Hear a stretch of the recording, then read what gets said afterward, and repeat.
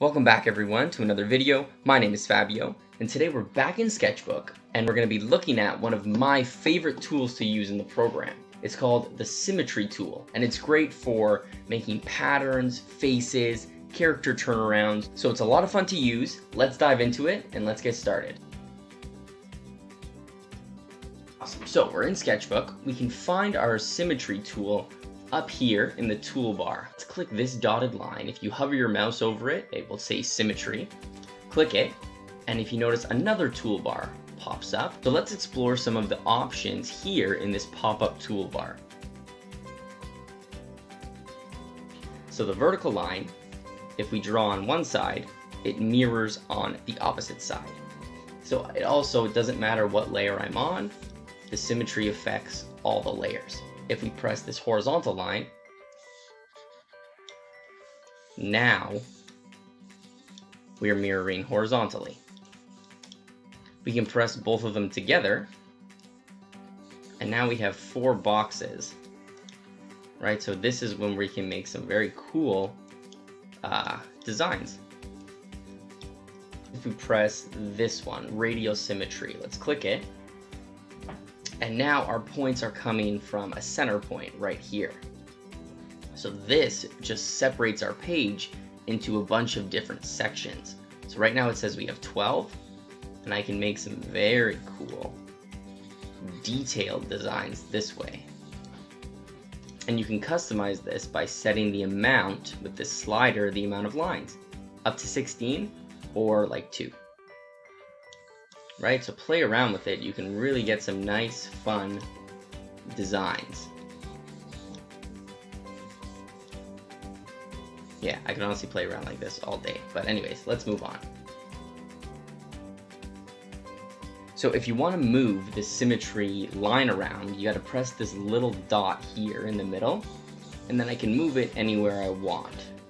Right, that's helpful, but it's also kind of annoying, right? So what I recommend is taking this dot and sliding it either all the way to the top or all the way to the bottom. This way, when I draw, I don't accidentally press it and move my symmetry and get messed up that way. But another thing you can do, if you don't want to do that, is press this lock button.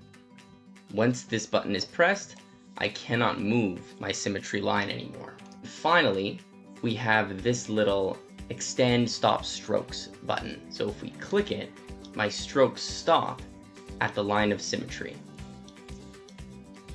Right? If we press both, they stop. I cannot draw through. Right? So you can get some cool effects that way, or you can just have them extend through the line if we press it again. Right? So play around with all these features and you can get a lot of very cool designs. This is how I like to use symmetry in my work.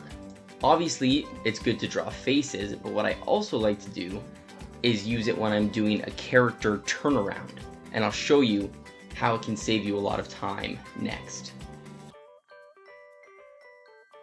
So here's the character turnaround I had to do for a client. For this project, I needed to do like 10 different character turnarounds, and all the characters were pretty detailed. So I needed to find a way to speed up my process to get things done. So this is where symmetry came in handy. Let me knock down this opacity to show you what I did. So I pressed my symmetry tool, my vertical symmetry tool.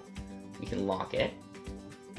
And now what I did was, when I was painting my characters, I only needed to draw half of them. Right? So the ears, the head,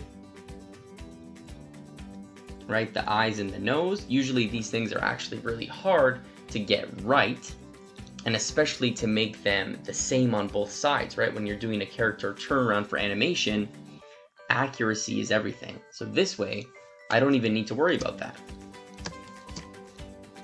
Right? So that's like for the front view, I only had to draw half of the front view, and it was very accurate on the other side. I knew it was going to be the exact same. Now, what really saved me time was for these other poses.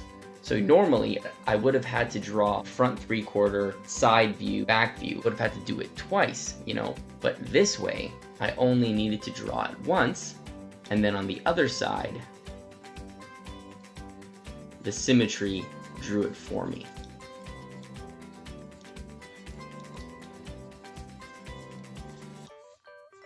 right? So I don't even have to go in and flip my drawings.